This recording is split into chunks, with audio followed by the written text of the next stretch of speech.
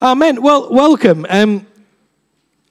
Sadly, I'm not going to draw on Sean the sheep and stuff to keep the youthful edge coming through. I'm going to try and be really serious. Now, this is the Growing and Going Encourage series. And today we're going to look at following Jesus' voice. So our reading that Mads read for us is taken from John 10, verse 22 to 30. And I don't know about you, but sometimes when I read passages, especially from John, I can be drawn in by all like the beautiful imagery. So like, why is John mentioning that it's winter? Why is John telling us whether it's day or nighttime? Why is John giving us all these bits of information? And I realize that it's almost a coping mechanism to avoid looking at the words Jesus is saying. What if we were to actually look at this passage as you would in a red letter Bible, where we look at the words that Jesus says? So he's being accused of not telling them whether or not he was the Messiah, not telling the religious people. They're like, are you the Messiah? You've kept us going for so long. And Jesus is doing all of, John calls them signs. Jesus is healing people, bringing wholeness of life to people, which point to Jesus being God incarnate, God in human flesh. And maybe just like the way I sometimes drift off, focusing on little details, they don't seem to click that Jesus is the Messiah. Jesus answered, verse 25, I have already told you, but you would not believe me. The deeds I do by my Father's authority speak on my behalf. And I just wonder, can we sometimes be, well, maybe it's just me, I'm not going to reflect this on you lot. Sometimes I move the goalposts. Sometimes I'll ask God to do something. If God just does this or God does that, then I know God is in tune with me, I'm in tune with God, and I will do whatever God calls me to do. But the problem is I move the goalposts. It doesn't always line up with what I want. I remember reading a book ages ago. It's basically apologetics for teenagers, which I didn't know existed until I went to uni. And it said this. It said there's a person who's speaking to God and says, if you just turn the whole sea bright pink, you turn the whole sea bright pink, then everyone will believe that you exist. Surely that's the answer. And God's response was, I don't want to waste somebody's whole life trying to explain how it really happened. The fact is, no matter what God does, there will always be a way to explain it. And I'll say honestly, forget about it. I forget about amazing things I've seen God do. John cleverly refers to the actions, the deeds, the signs of Jesus the Messiah as almost a witness, a person, a spoken witness. Because God speaks to us through what we see God doing. I'm going to be looking at a slightly different angle tonight. And I realized that I'll sometimes just put little bullet points in my sermons to go back and I said, oh, remember that healing at Soul Survivor? And suddenly my brain was like, what are you talking about? One healing?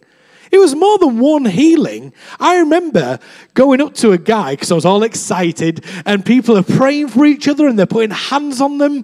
And I was praying for this person. Holy Spirit, Lord Jesus, in your name, heal this person. And they were saying, oh, that's great, thank you. And then I went over to somebody, not just me, there's loads of us. I went over to this other guy and I just put my hand on his back because people were praying with him already. And I missed all the spiel at the beginning about, what are you praying for? How can I pray? All this. So I just put my hand on his back. And I thought, Lord Jesus, you heal. And I felt something move under my hand. It was so disgusting. It was like, have you ever seen The Mummy? And there's those scarab beetles that like crawl into your brain. I like to do very popular references. Sorry if you haven't seen that. And he put his hand on my hand on his back. And he went, oh, that was it. And I was like, what are you talking about?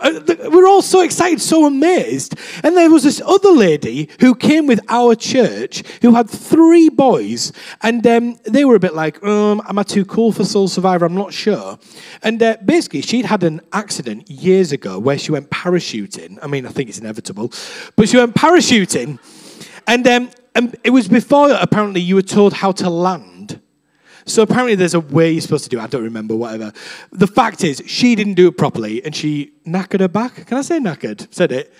Hurt her back really badly. Oh, it's on YouTube. It's fine. People know I swear. It's fine.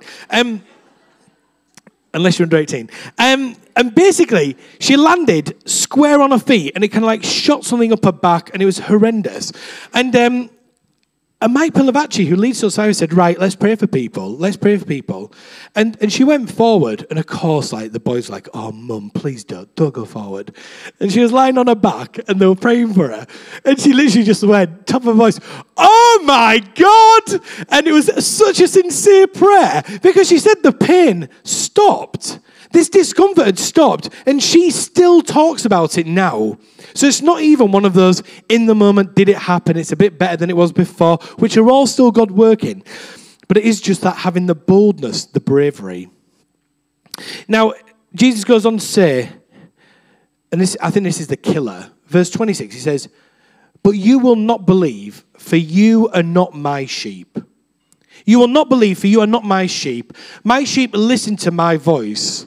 I know them, and they follow me.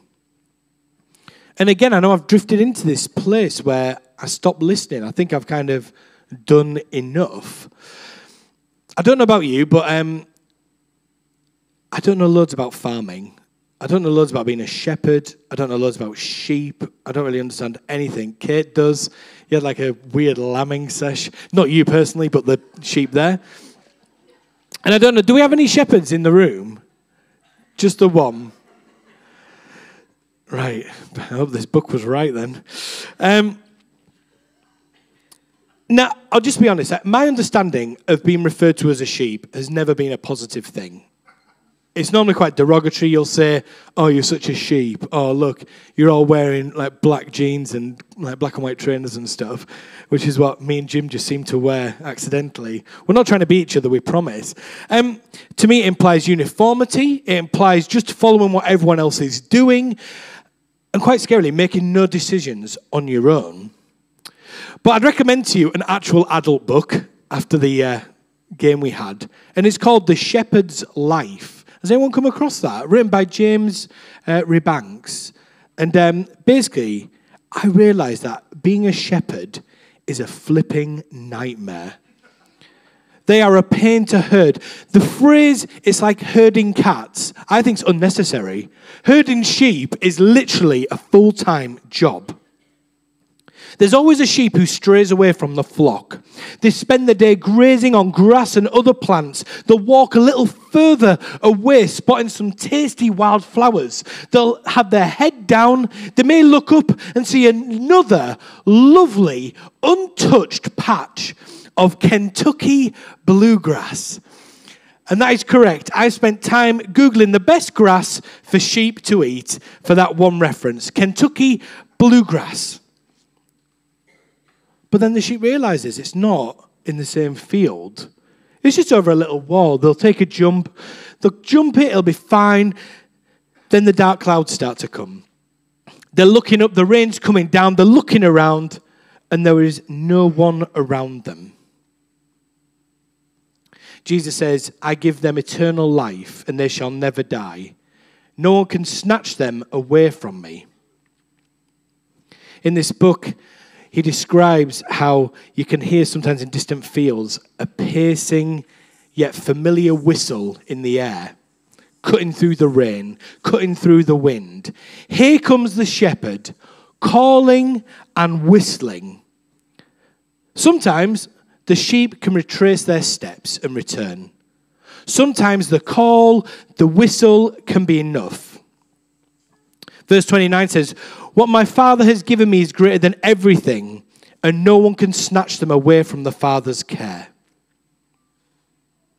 The book goes on to describe that sometimes the sheep are paralyzed with fear. They're disorientated, they don't know what's going on, and maybe they might be physically stuck. The shepherd comes alongside the sheep and will lead it back. The shepherd will even pick up the sheep and carry it if needs be. Verse 30 ends with, the Father and I are one. Jesus is the Good Shepherd. Jesus also is the same God we read about through our whole Bible. Quick side note, if you don't think that, it's a heresy, so I'll chat to you afterwards. But it is the same God through the whole Bible who reveals himself in Jesus. I was reading a book recently called The Forgotten Father. And Jesus is so important to us because there is no father without a son. There is no calling Abba, which doesn't mean daddy, but it's a very loving, affectionate way of referring to your dad. We don't get that privilege without Jesus. I do not doubt that God created and loves everyone. I 100% believe that. I believe that when we go for walks, whether it's in our city or we go further afield and we just see beauty in creation, God created that. And we can worship God for that.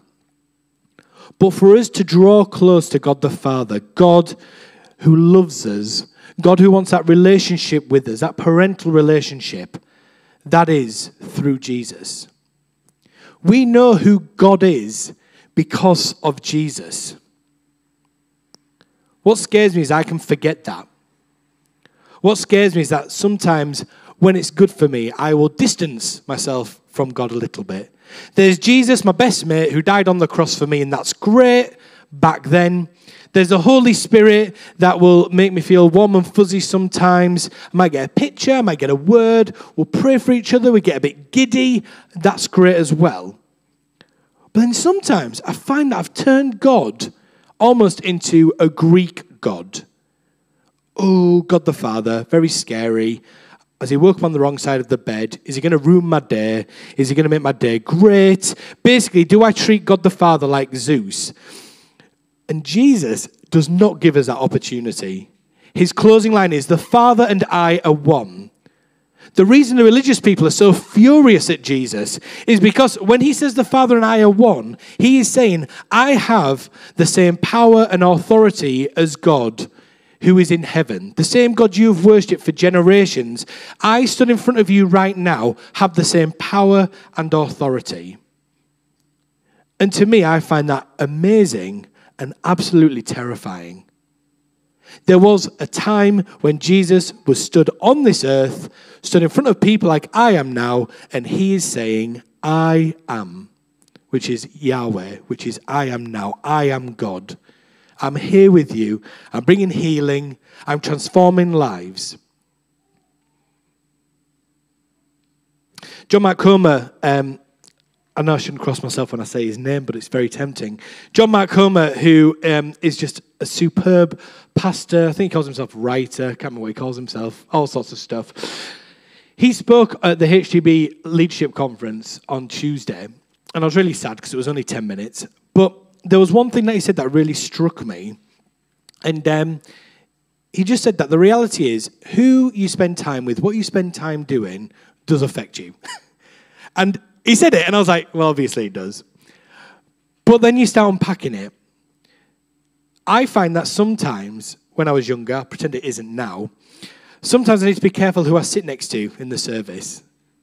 Who am I sat next to where I might feel a bit awkward raising my hands?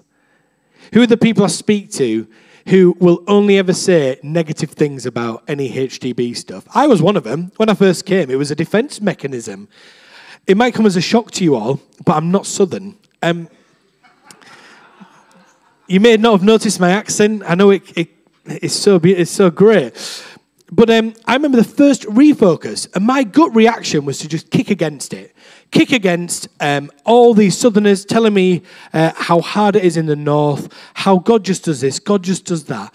And I realised that that is not helpful.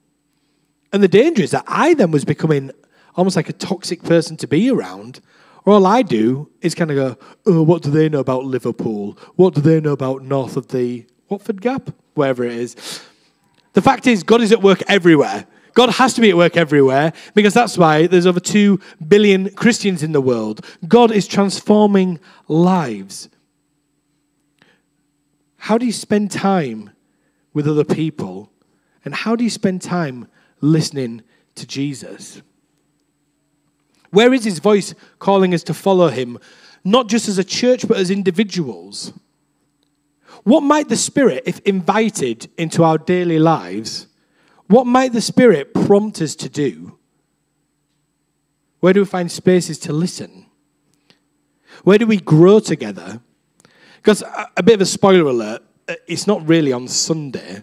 You might have an experience of God, and that's great. We'll be praying with each other, and that's great. But there's a lot of people in this room. It's an absolute blessing. It's wonderful. I'm used to churches averaging 14 people, and, they would still sit out, really spread out, which was really annoying. But the fact is, there's loads of people here, but we need to find time as well where we gather in groups. We do the small groups here as well. Spending time where we are together and we're praying for one another, where we're building relationships. There's the cheesy line, the loneliest place can be in a crowd. But actually, I just think when new people join us, are we welcoming them in? Do they know that they are part of this church family? The reality is I probably don't know everybody's name in this room. You get to know mine because it gets put up on the screen and stuff in case you forget. But you will have really strong relationships. You can with people around you, learning from each other. I found a statistic where they were looking at church growth. How do you measure a healthy church? And the answer was small groups. I couldn't believe it. I was like, are you kidding? What about bums on seats? No.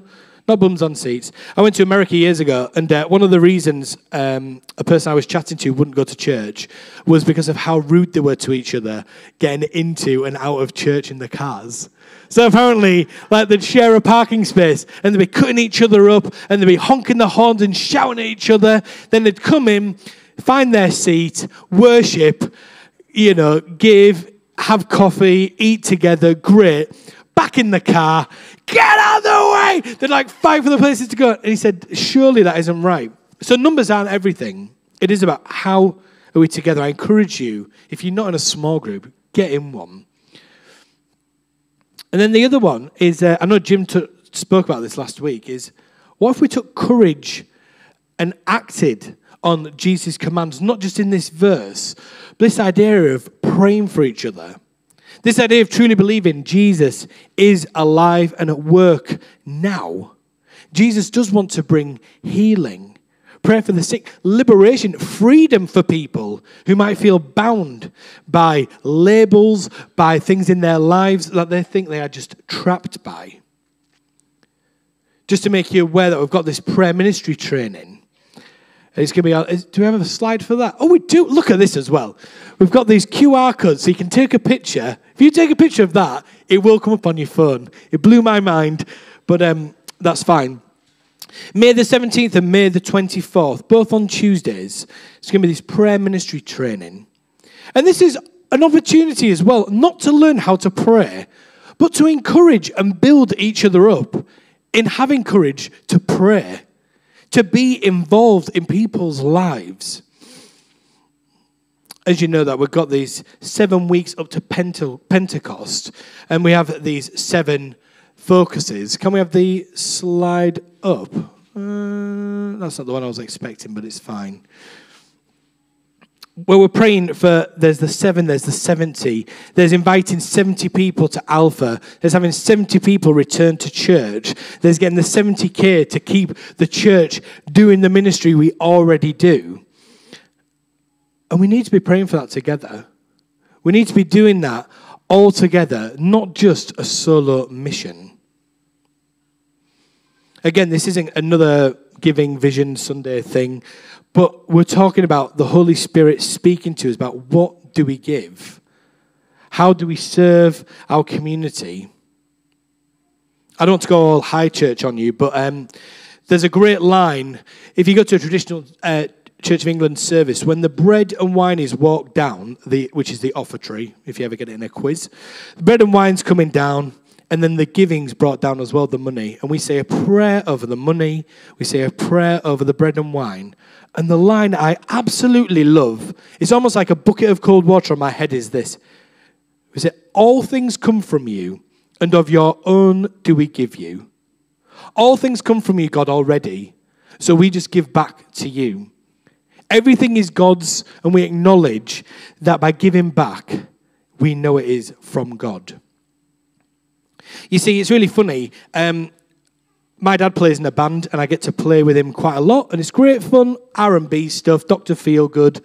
If you're into that, we're playing in Staxtonbury soon. Anyway, it's a tiny little farm.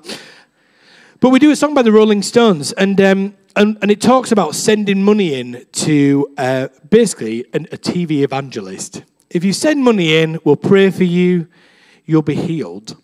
And I got into a really interesting conversation with one of the previous guitarists who said, that's the problem with church, that's all you do. You lure people in, you make them feel welcome, and then you ask them for money. And I was like, well, yeah, but how do you think stuff happens? How do you think it works? How do you think we pay for the electricity? Like, it doesn't just come out of thin air. And then I realized that he'd gone to a church where he'd had an amazing experience of Jesus. I was like, that's amazing. He said, but what put me off is I feel like all they want is your money. And I just want to say that isn't the case here. If you've got 70k kicking about, absolutely.